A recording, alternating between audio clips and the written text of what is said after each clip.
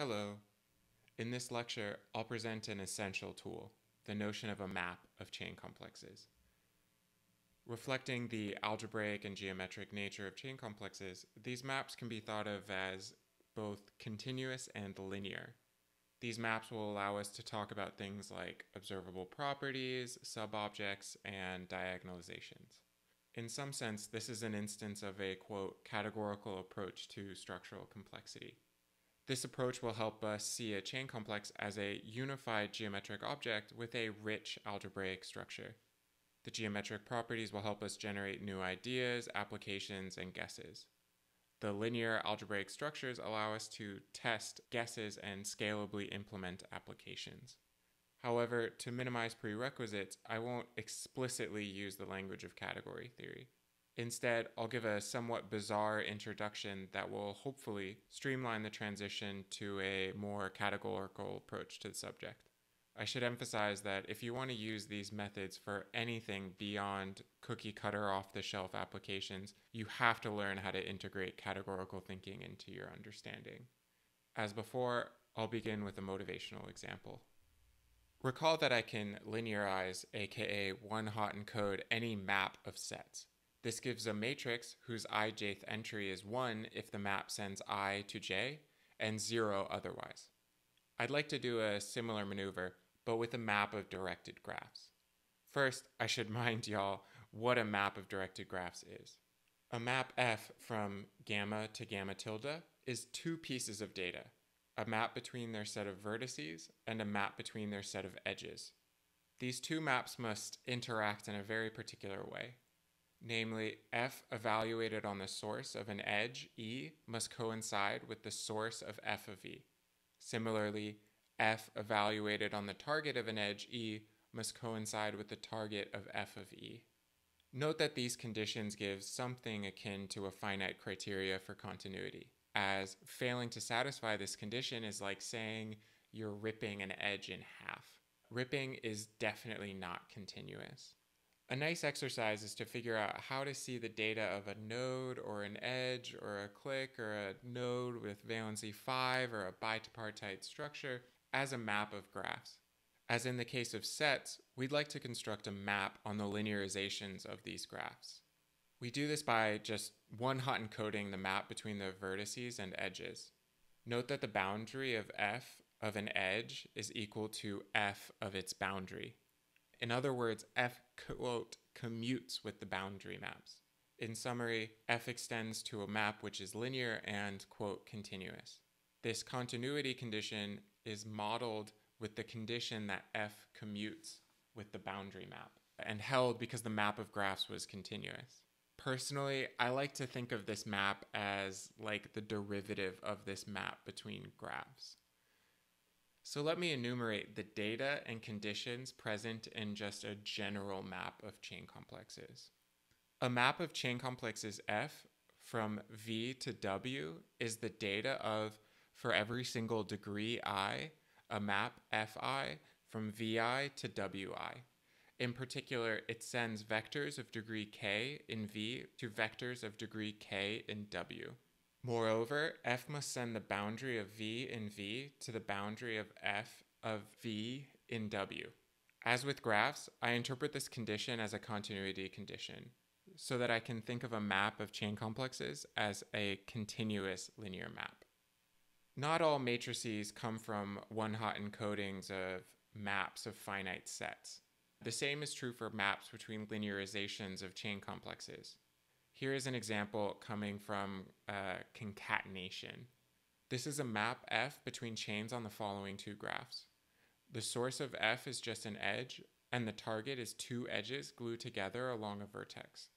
The edges are oriented from left to right.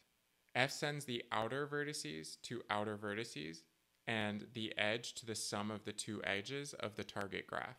I claim this is a map of chain complexes. To show this, it suffices to perform a simple computation. Feel free to pause the video and see if you can do the computation yourself. And here it is. Note that this map was, quote, continuous due to a beautiful cancellation. A final exercise is to try to convince yourself that this cannot be constructed as a linearization of a map of graphs. So let's begin with a question. What is the data of a map out of the linearization of an edge?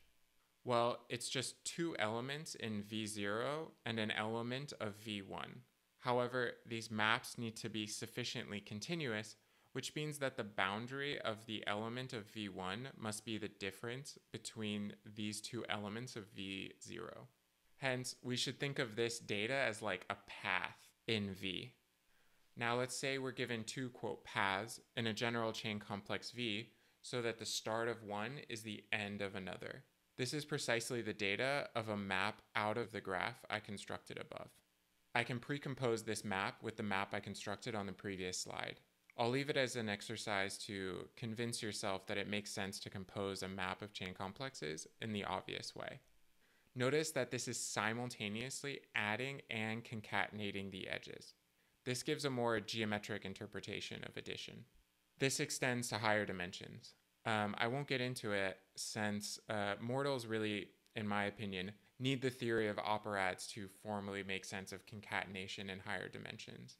In higher dimension, there's a very interesting space of concatenations. For example, in dimension 2, it's the circle. NumPy's axis attribute for its concatenation method is a shadow of this fact. Before going into the next example, I need to introduce one of the most important chain complexes, R bracket K.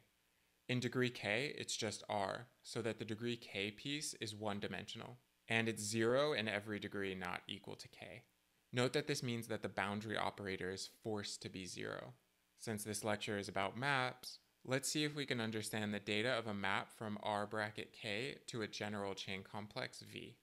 Note that the only possible non-zero linear map must go from the degree K piece of R bracket K to the degree K piece of V. As R bracket K is one-dimensional, this linear map is determined by its value V at, quote, 1, which is a vector in VK. As the boundary of 1 inside of R bracket K is 0, the boundary of V must be 0. A cycle of V of degree K, and say that R bracket K, quote, co-represents the data of a cycle of degree K. You should think that if K equals 1 and V were chains on a graph, a loop in the graph, or maybe linear combinations thereof, determines a cycle of degree 1. What about maps out of R bracket K? So I'll leave it as an exercise to convince yourself that there is a bijection between maps from V to R bracket K into the set of linear functions on VK satisfying the following condition. Namely, it has to send V and V plus the boundary of tilde V to the same value. Note that as this map was linear, this is equivalent to the condition that it sends anything expressible as the boundary of something to 0. As above, we'll call such a map a cocycle of degree K, as it's like a cycle but in the opposite direction. For example, let's say that we have a cocycle phi of degree 0 on a graph gamma and two vertices v0 and v1 connected by an edge e. Then the equivalence above shows us that as phi was a cocycle, phi of v0 equals phi of v1. Therefore, the function phi doesn't vary as one moves along the edges of the graph. However, phi need not be constant, as it can take different values along different connected components of the graph. Instead, it's only, quote, locally constant. This notion of a linear map packages a lot of stuff you might be familiar with from calculus. Let's see this in a concrete example. Let's say we're given a path, gamma, in Euclidean space. We can integrate vector fields along this path, obtaining a number. This operation is commonly referred to as a, quote, line integral along the path gamma, and it interacts with the curl in a very particular way. Recall that we packaged the linear objects of multivariable calculus, namely vector fields, smooth functions, gradient, curl, and divergence, into a single chain complex, written as omega superscript bullet of R3. The identities between these operators precisely state that this data is in fact a chain complex. In this particular example, we'll focus on the piece of this complex corresponding to vector fields situated in degree -1. I want to think of this process of taking a line integral as a map from this chain complex into R bracket K. As we're focusing on vector fields situated in degree -1 and maps of chain complexes preserve the degree, this should be R bracket -1. This whole degree business probably seems opaque right now, but it's not random. Eventually you'll develop an intuition.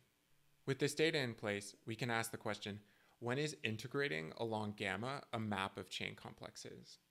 By our previous identification of maps into R bracket K, we only need to ask when the following equation holds. Recall that the fundamental theorem of calculus relates an integral of the derivative of a function over a region to an integral of that function along the boundary of the region. Therefore, integration is a map of chain complexes whenever gamma has no boundary. In other words, when it's a closed loop. Although this articulation might seem unnecessarily complex, it definitely constitutes a best practice. Here's an example of when this complexity becomes useful, namely gauge theories underlying the Standard Model and many condensed matter systems. In this language, A is referred to as a, quote, gauge field and constitutes the degrees of freedom of the system of interest. As everything we're doing here is linear, A is in particular an abelian gauge field. A photon is an example of an abelian gauge field. In this language, F is a, quote, gauge transformation.